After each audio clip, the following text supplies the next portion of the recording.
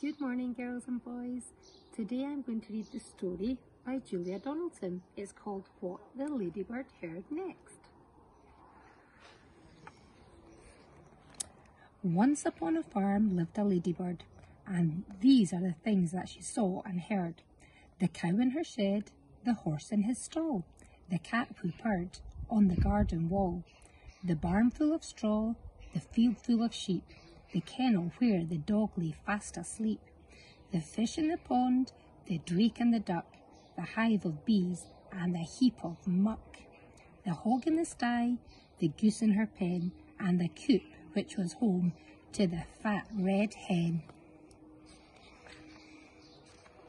Now the fat red hen with her thin brown legs laid lots and lots of speckled eggs. But then, oh help, oh no, oh dear, those eggs began to disappear. Each morning all the eggs had gone, and the animals asked, "What's going on?" "I'll find out," said the ladybird. So she flew, and she saw, and she heard. She saw two men in a big black van, with a torch and a sack and a cunning plan.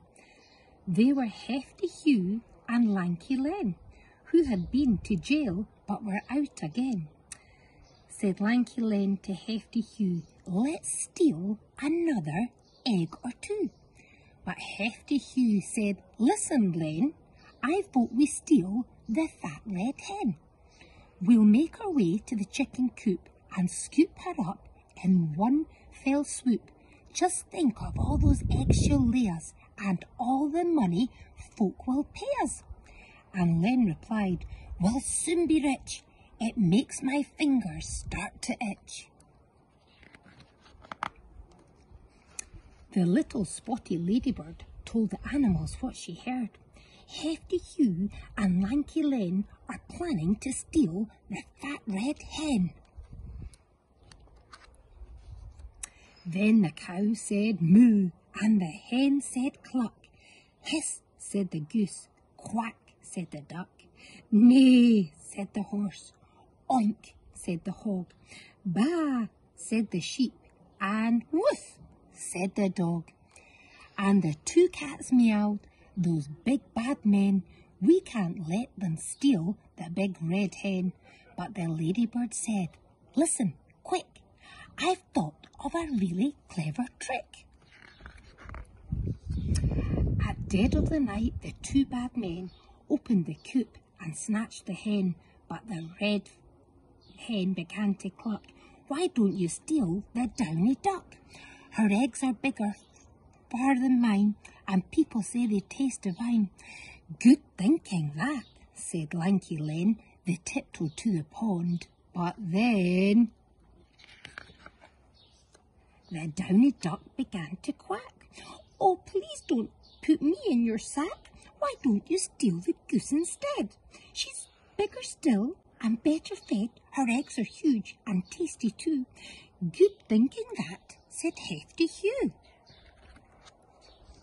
But when they tried to seize the goose, she hissed at them, "I'm not much use. Why don't you steal that great big bird, the super duper snuggly snared?"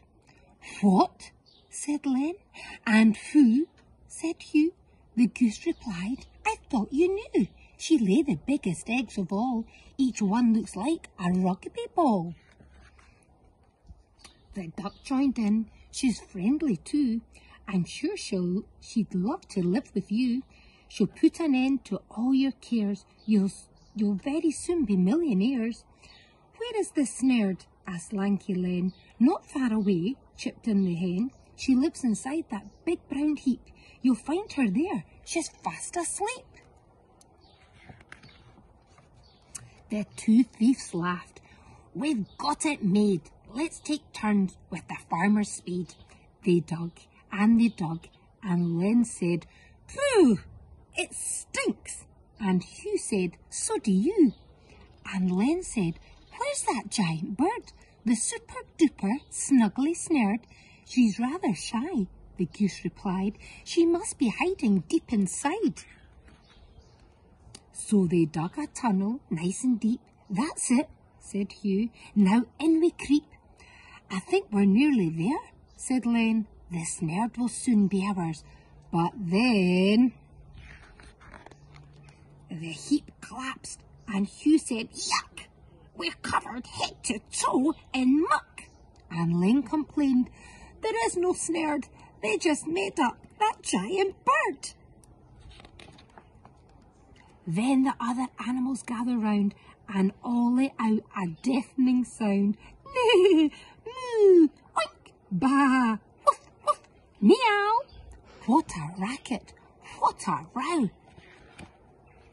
The farmer woke and said, Goodness me, and he had a word with his prize queen bee, and the bees chased after the two bad men who never came back to the farm again.